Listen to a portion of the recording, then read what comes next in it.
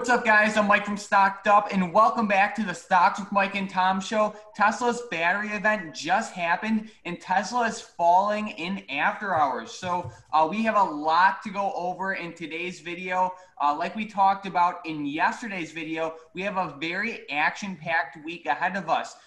The market overall is at some pretty important levels. We had Tesla's Battery Day event that we're going to be covering shortly. We also have some information with Powell. So he spoke today in front of Congress, and he's also speaking tomorrow. So overall, there's a lot going on in the overall market, and we have a lot to go over. So make sure you stick around to the end of the episode to see all of the plays that we're watching for tomorrow. And at the end of the video, we have an $8.3 million options trade that we're going to be going over that expires this Friday. And before we start the episode, I just want to say thank you guys so much for all of the comments on the previous episode. As a lot of you guys already know, comments really help grow the channel, and I saw so many comments on yesterday's video, and Tom and I are so grateful for you guys. So thank you so much for that. But let's get right into it, Tom. So what happened in the market today? Yeah, you can see that ever since Tesla's event, it pretty much went downhill. Ever since the event started, you can see that they kind of had a pop-up, but other than that, it seems like all the options are going to get killed on Tesla tomorrow, unfortunately, for investors. But CNBC reports that Elon Musk said that he expects car deliveries to rise by 30 to 40% in 2020 alone. And in his own words, he says, in 2019, we had 50% growth, and I think we'll do pretty well in 2020, probably somewhere between 30 to 40% growth, despite a lot of very difficult circumstances. So, I mean, that is good growth, even though, the stock's not doing well right now in after hours. That's still great growth considering the bad circumstances with the overall electric car market right now. Obviously, there's not a lot of people going out and purchasing new cars right now, but it's still good to see Tesla growing, even though there's all these problems still. True. I mean, I watched everything. I watched the shareholder announcement conference thing, and I also watched the Battery Day. So I was there for everything. And with everything said, I think that it's great for the company for the long term. We all know that Tesla is doing great. They were at lows of about $70 back in March, and right now they're sitting around 400. And of course, that is on a post-split price point. They had a 5-for-1 split back in August, or September. And overall, I think that everything that was covered is great for Tesla for the long term.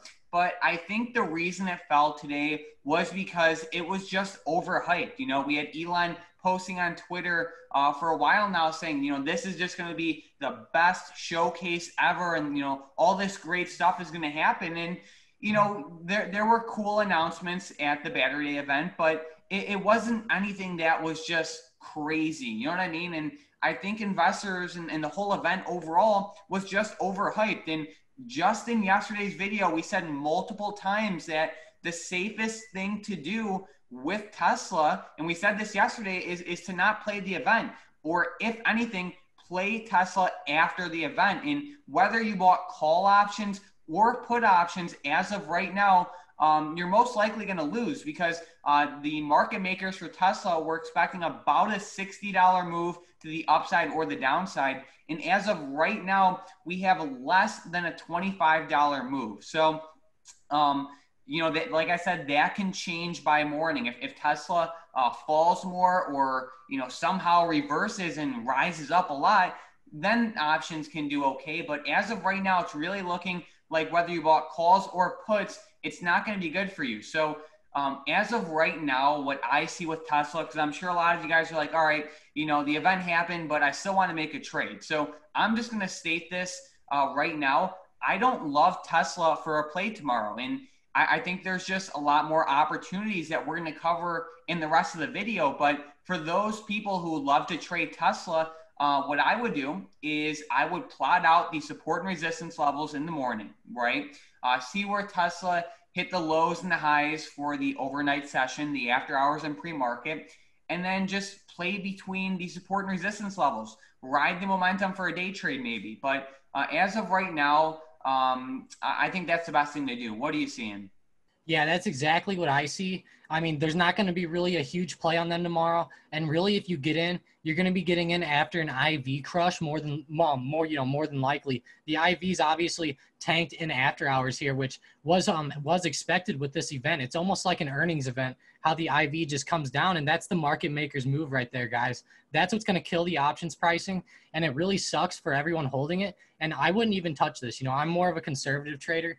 So Tesla's not even a stock that I would even have traded over the past week or even the past couple of days. But I know a couple of guys played it, heading into the event and did pretty well. But other than that, I don't think that playing it after the event is a smart move. We have a lot of other things going on. Like Nike had a really good after hours. They had great earnings and they ended up rising a lot on these earnings. They're up over, let me see the percentage in after hours here. If I can get my trend line drawing tool up here. Let's see, they are up a total of about 12% right now in after hours from close. And that's amazing for a stock like Nike. And this stock is a great long-term hold as well. I know a lot of people, they love to hold Nike long-term, and it's just been a great growth stock over the past few years. And it's crazy to see a stock like them pop 12% on a day whenever, everybody was looking at Tesla to the upside. Yeah, Nike's doing pretty well actually. They hit lows of about $60 back in March, and right now they're sitting at about 130, which is all-time high. So that's great to see. They had good earnings, Tom. Yeah, great earnings. Their sales were actually up 12% or 13% on a currency neutral basis from last year. And this is coming from Nike.com. And their digital sales increased 82%, which is amazing to see for them. And their overall reported revenue was actually down 1%, but that's not terrible considering what's been going on right now and considering their direct sales and online sales were a lot better. Yeah, I think the direct and online sales played a huge part in this run up. To see the digital sales up 82%, that's pretty strong. So I like that overall. I can see Nike continuing for a day or two. But with these earnings runners, it is already up how much percent, Tom? About 12% in after hours alone. Okay, so yeah, I mean, I can definitely see a continuation with this. We'll see what happens in the morning. So I just want to talk about Tesla a little more. Like you were talking about before we headed into Nike, you're talking about the IV crush. And I'm sure a lot of our viewers are like, what is IV? What's an IV crush? And in the options market, there's a very important metric called implied volatility. And pretty much the higher implied volatility is, the more expensive options are, but also the more volatile the stock is. So, for example, if we have a stock like Coca-Cola, right, doesn't really move too much. The implied volatility is 0.28 or 28%. However, when we look at a stock like Tesla, the implied volatility is 1.14 or 114%. So basically, what this means is Tesla is a lot more volatile than Coca-Cola, as you can expect, and their options are a lot more expensive too. So when the implied volatility falls, basically what that means is the value of the options also fall. So that is what Tom was referring to when the IV crushed. And the IV crushed because everyone was expecting a crazy move from Tesla today, right? And that clearly did not happen. It was pretty much flat, but now we're starting to fall a little bit. So everyone was just expecting like a huge run up or a huge run down, when in reality, we kind of got something in the middle. So that's what's happening with Tesla. As of right now, Tesla's sitting at around $404. As of right now, calls and puts are going to get crushed tomorrow, but that can change as Tesla will move before market opens. So keep that. Yeah, and a couple more things about Tesla is that with Tesla, I mean, it was really kind of lackluster of an event. I mean, I was kind of, whenever they unveiled their Model 3 and their truck, they kind of got on stage and had a bunch of lights and, it was pretty exciting. But today they were just going over like really specific details on their battery cell production and battery cell technology that I think a lot of investors, can't even comprehend because they're not into that type of stuff. And I think that that's really a big factor because I think it went over a lot of people's heads, all the technology that he came out with, because it was pretty good battery technology, actually. They're going to be increasing the range on their vehicles by over 54%. I mean, that sounds pretty good. And, it sounds good because their truck was due to have 500 miles. And now if it could have 750 miles per charge, that would be fantastic, you know, in a innovation standpoint. But really, I think that it just flew over a lot of investors' heads and maybe was a little overcomplicated for, you know, for being hyped up kind of like it was. Like if he got on Twitter and said, you know, I'm just going to go on stage and geek out about all the specifics, then it would have been a totally different, you know, mindset for traders going into this. Yeah, well, in the event that you're talking about with the truck, that's where the guy threw the ball at the truck and the glass broke, right? Yeah, that was hilarious. But the cool one was the Model 3 event where I think they were going like, you know, they were showing how quick it went, like 1.9 seconds, 0 to 60 and stuff like Right. that. Yeah, we had a pretty dry event today. So we'll see what happens with Tesla, but a lot of it's just going to be a momentum trade, you could say. Like, just take advantage of the momentum. If you see Tesla flying down at market open or somehow reversing and exploding up, I just see Tesla as like a day trade right now.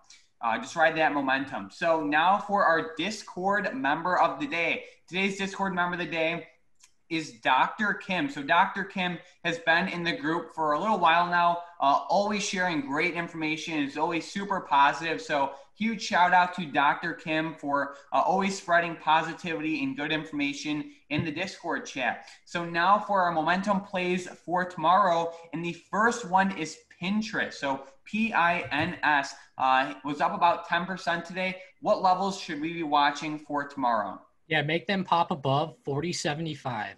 All right, and if we see them break above the level Tom listed, we will be eyeing it to the upside. The next one, we have LU. So Lulu up about 6%. What levels should we be watching? Make them pop above 123.25. Cool. Or 323.25, sorry. There we go. And then last but not least, we have Twitter, TWTR. Twitter, just make them pop above 43 even.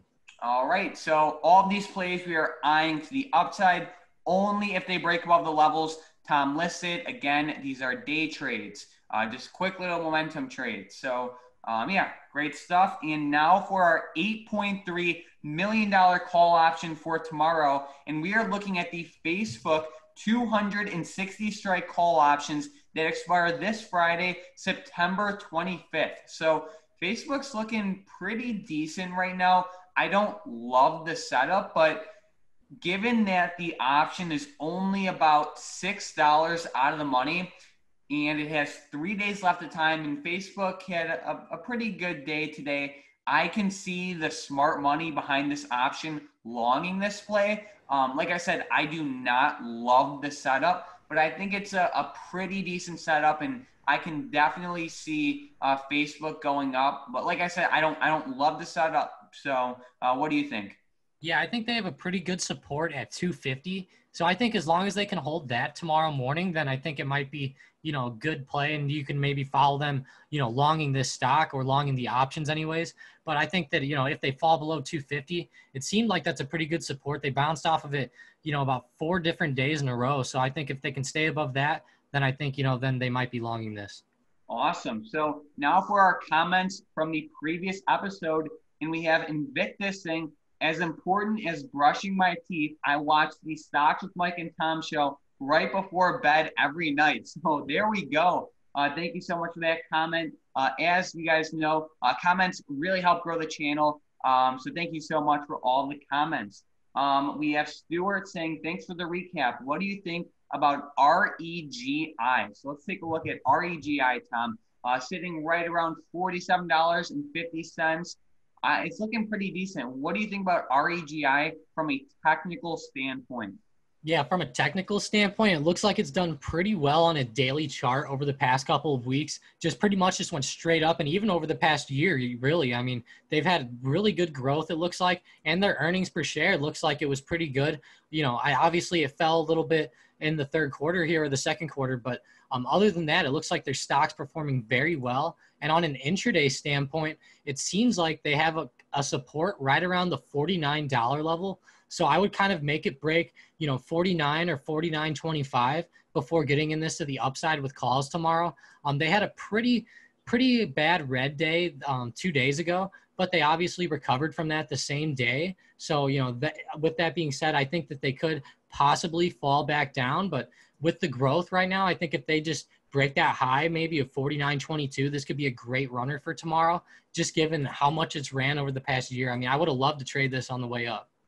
Yeah, they're at all-time highs right now. They're looking pretty decent. Yeah, great stuff and great questions. So we had Mr. Smith saying Roku is insane right now. Awesome video, guys. So Roku, let's see. Oh yeah, Roku had a pretty good week so far. They actually closed Friday sitting right around $160 and they broke $195 today. So Roku's looking pretty good. It looks like a pretty good continuation play, actually. What do you think about this one? Yeah, I think this is very nice. I think that this could easily continue up tomorrow. Obviously, just make it have momentum and open, because whenever they get this high, whenever they come down, they like to come down quick. But other than that, I think if they can hold certain levels, like if they can hold the, what's this level, 192 25 or 192.50, then I think that this could be a great play. But I really like the growth on this over the past year. I know that we've played options on this for quite a while now, and they're in a pretty nice trend to the upside. Let me draw it really quick. But you can see that this trend has been pretty well, and they just seem like they cannot break this to the downside here. Yeah, it looks pretty good, and their implied volatility is pretty good too. So their options are well priced, and they are breaking all-time highs today. So, with those tech stocks, they like to run, and Roku has that momentum. So it looks pretty good. We have Samora saying, nice call on PTON, guys. Made 30% off of it. So great job with that. Let's look at PTON. Oh, wow, that's doing pretty good too. I remember they had a run up into earnings last week. It's looking pretty good right now for PTON. It just kind of seems like it's going to be like a slow mover. I see a lot of volatility at that between the $100 and the $80 level. Tom, do you see that channel between $100 and $80? Let's go. Yeah. So like like that, or it's more defined on a daily chart. But Oh, gotcha. yeah, but either way though, I see volatility between $100 and $80. But besides that, it looks like it'll just be like a slow and steady mover, as we've seen since March. So what do you think about this one?